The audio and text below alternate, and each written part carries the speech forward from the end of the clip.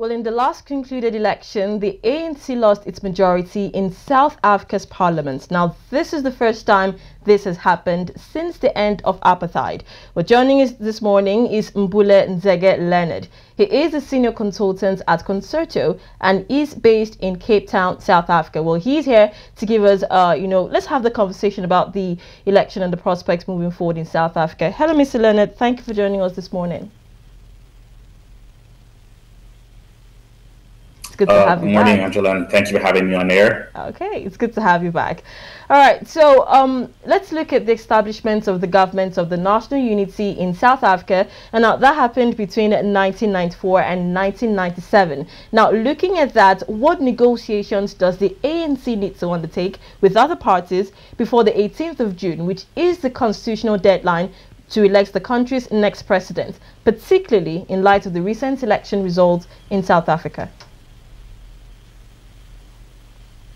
So just a bit of a historical background. The Government of National Unity that was established between 1994 to 1997 occurred within the context of South Africa entering a new political dispensation. That is, it was transitioning from over 300 years of white political domination, that is colonialism and apartheid, into a multi-party democracy, which was inclusive. That is, it had included representation for all racial groups. Now, what prompted the Government of National Unity to be established during that time frame was in the lead up to the transition towards democracy and the end of apartheid, you had antagonistic groups. That is, for example, the Inkatha Freedom Party, which was reluctant to abide to the transition towards the end of democracy. And there was a lot of violence between them and the ANC, which led to an estimated 20,000 deaths. That is the balance between those two entities. And then you had also the National Party. That was the party which was in charge of South Africa during apartheid,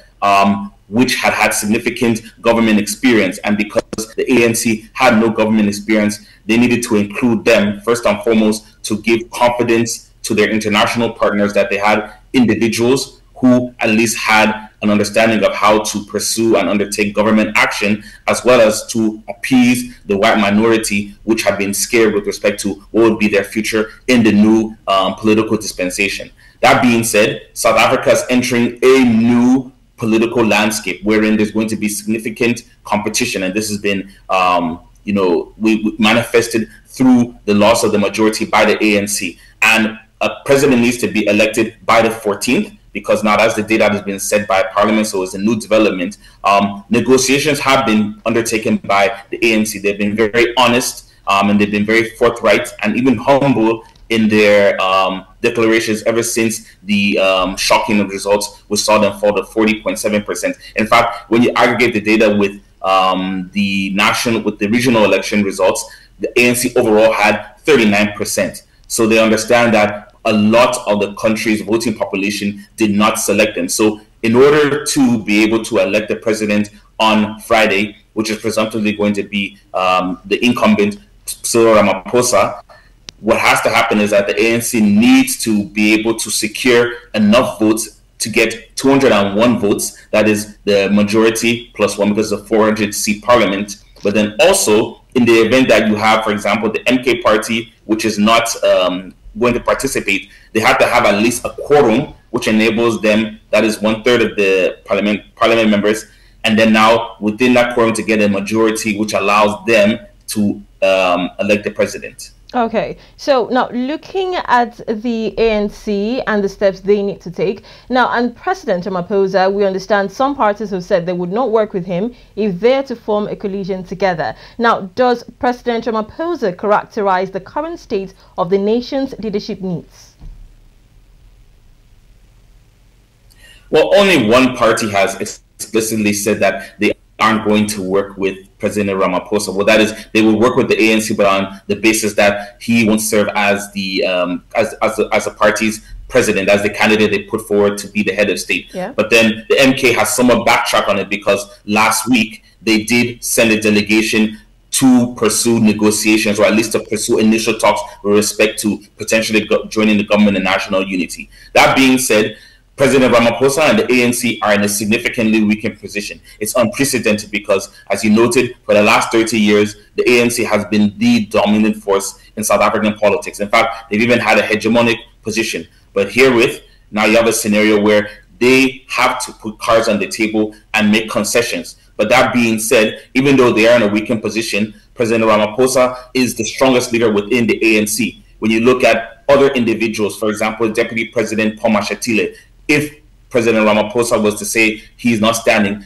there will be a lot of issues because the Deputy President has been accused of corruption during the previous administration under Jacob Zuma, and then other ANC leaders aren't necessarily up to the task of running the presidency.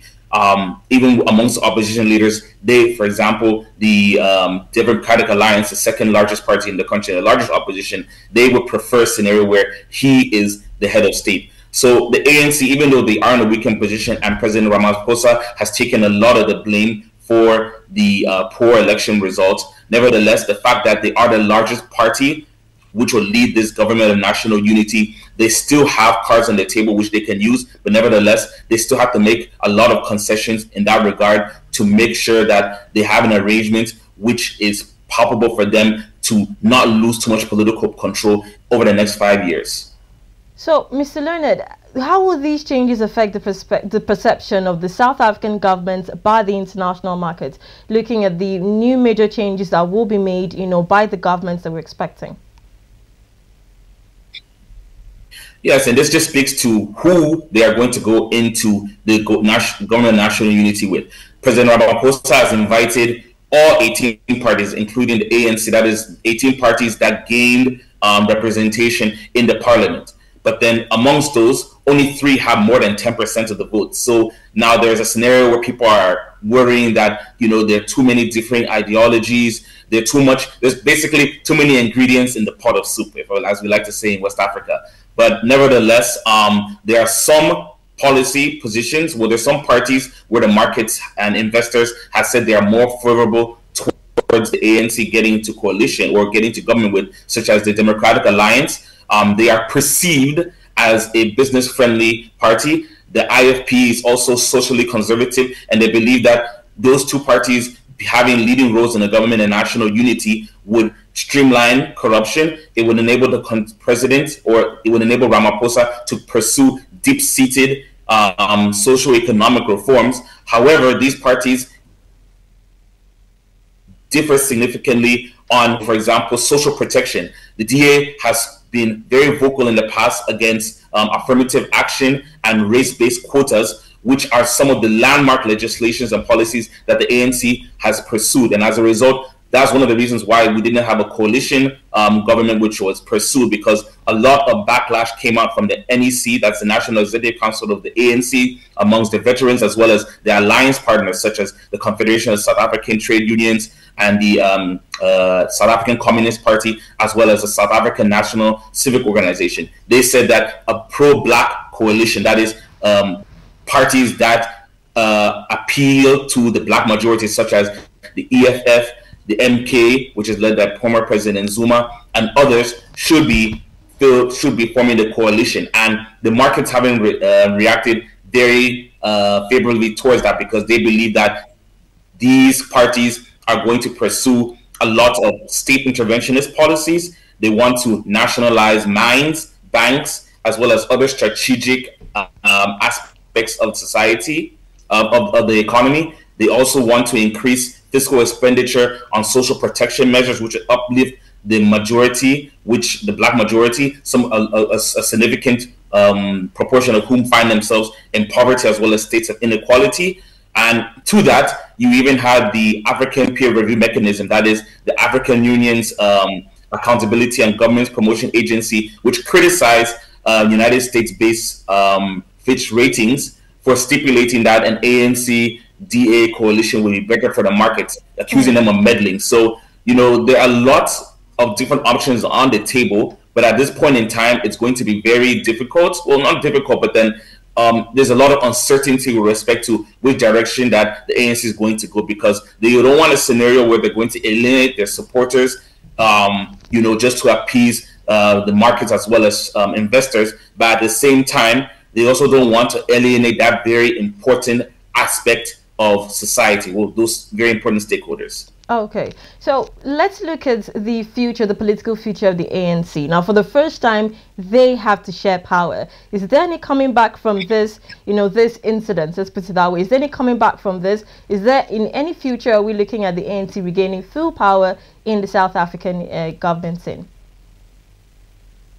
Well, right now we're writing a post-electoral report at Concerto, and one of the things we're going to outline is that people are paying a lot of attention to the near term, that is the government of national unity and how the markets are going to react to it. But then the South African population in general has landed a very, very hard blow to the ANC. And long term, this just underscores that we are going to be in a scenario where the ANC is no longer having a dominant position in the South African political landscape. It's going to be significantly more competitive. And what's interesting is that the competition has actually arisen from the internal factionalism that prevailed in the ANC over the last 15 years or so. The EFF and the MK were just factions in the ANC which had disputes with the leaders and now have emerged as political forces. We're also going to see more identity-based voting. You have the Patriotic Alliance, which was able to derive a lot of the colored vote.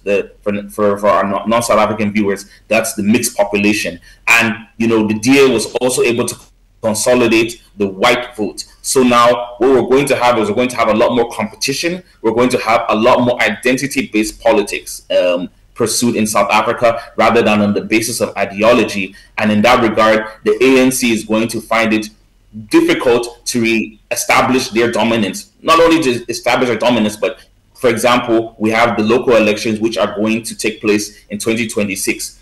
You've had service delivery issues. Municipalities have been failing because of the reduced state capacity to improve the livelihoods of their residents. And this could be another blow to the ANC because already they've lost KZN, the KwaZulu-Natal province, their majority there.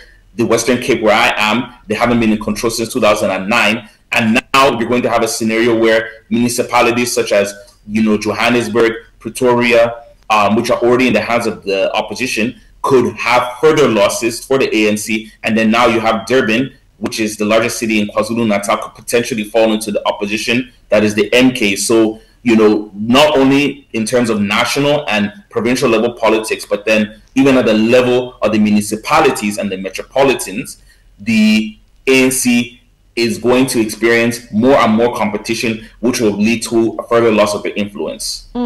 So what major domestic challenges with the new South African government encounter? Now, let's look at this particularly in regards to stimulating economic growth, job creation, and addressing structural inequality.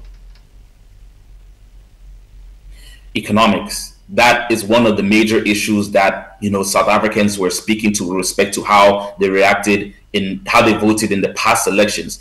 South Africa has had 0.8% economic growth over the last decade. In fact, in the last quarter, the economy contracted. South Africa has an over 30% unemployment rate, and some measures stipulate that is over 50%, especially amongst the youth. So the government needs to resolve a lot of the structural issues. We've been dealing with an energy crisis for close to 15 years, what we call here load shedding. And that has had a significantly negative impact on overall economic activity. Infrastructure. For example, the World Bank put out a report with respect to the competitiveness of African ports.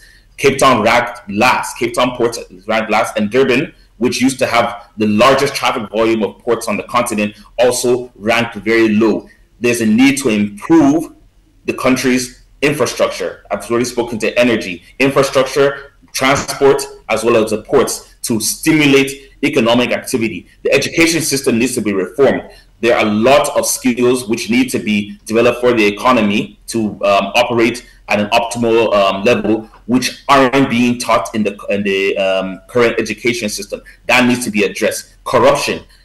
Anger towards corruption, which has prevailed particularly over the last 15 years, is one of the reasons why the ANC was given this knockout punch with respect to the election results. The ANC needs to be able to address that further, because now the corruption is also having a significant impact on the level of economic activity and their ability to deliver services, especially at the local level. Okay, so let's look at the populace now. What's the people's reaction to this? Are they looking forward to this kind of government, or are people wishing more for a system where they just have one party which is in control?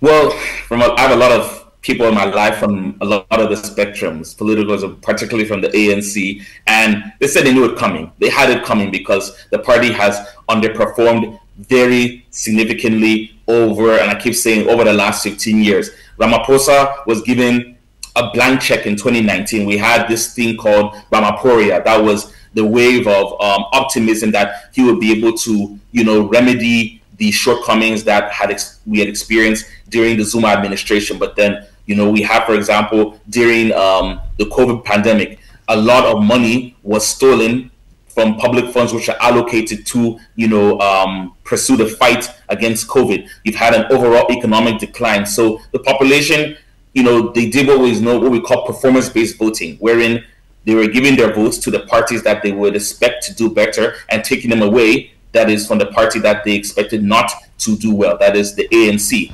So now we've gotten past that stage, and there is a feeling of uncertainty because in as much as a lot of people didn't want the ANC to have a leading role, that is, as having a dominant role in the dispensation of, decision making and running the country. Now it's a matter of who will they do this with? Because, for example, the majority of the population, the black majority, is still feeling the effects of inequality, poverty, as well as economic decline compared to the majority, the white minority.